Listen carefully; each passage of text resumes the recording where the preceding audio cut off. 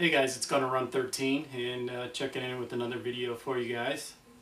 Want to give you a quick update. Coming up close to my 200 subs.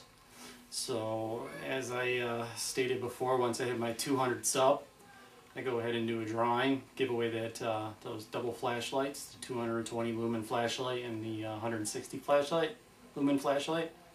So stay tuned for that coming up soon.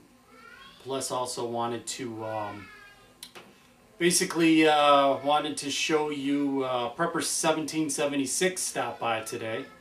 So I want to show you what he came by and brought for me here. So you guys want to hold on a minute. Let me reposition the camera here. Well, okay, Prepper1776 didn't actually stop by, but he did send me out something here. So I'd call this a bit of an unboxing, but I couldn't wait, so I did unbox it. So I won't have to use the EDC knife, but I want to give you guys a quick update on this thing. This has turned out, this K-bar dozer has turned out to be an awesome EDC knife. I've had about 3-4 weeks now. I enjoy this thing. This is not one of the sharpest knives I've ever had. I don't know why. This edge is just awesome. It cuts through anything like you wouldn't believe, guys. Give you a demonstration. Still factory edge. Haven't touched it up, but this thing will just shred through anything, like you name it. Oops. I mean, it'll just slice and dice. So this is an awesome knife. 16 bucks on Amazon.com. I'm going to order a few more of these guys, and I'll probably end up giving one away for a contest, so stay tuned. I'm going to order some for gifts and stuff like that and make a good gift. Well, anyways, Prepper1776 sent me something here, so I did open it. So it's an unboxing, but I was a little anxious, so I did open it. And he sent me out this new chest harness rig for my for one of my AK-47s.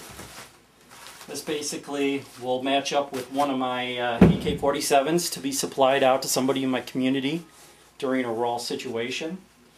This will actually probably match up with my SAR-1 right here. But it's made by 762 Tactical, which you could check them out, check their channel out. They make these handmade. It's an OD green. It's got 3 mag pouches. You can hold double AK mags in each pouch. It's got MOLLE webbing along the sides, which I was just thinking I have this extra handgun holster here that would actually work perfect on this if I wanted to. I'm not big on, you know, putting my keeping my sidearm on my chest rig, but if I wanted to, I could always do that. Or you got plenty of room still to you know, put knives, tack lights, whatever you want on here. It is a chest harness. Straps around. You know, something light and quick that you could really pop some mags in. You know, you got right there 6 rounds or 6 magazines you can throw in there real quick and you know, get going. You could pop that thing on real quick. You don't got to put on like the full harness here, you know, with everything. You can, you know, get down to business quickly with something like this, you know, and or you can modify it up and add stuff to it, you know, so this will go really, really good. Something I wanted, and he was kind enough to send this out my way. This is based on Chi-Com, basically old Chinese surplus ammo carriers that they have used in the past. I do believe they still use them.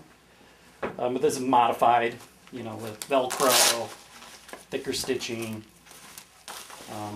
But I like it a lot. Check out 762's channel, like I said.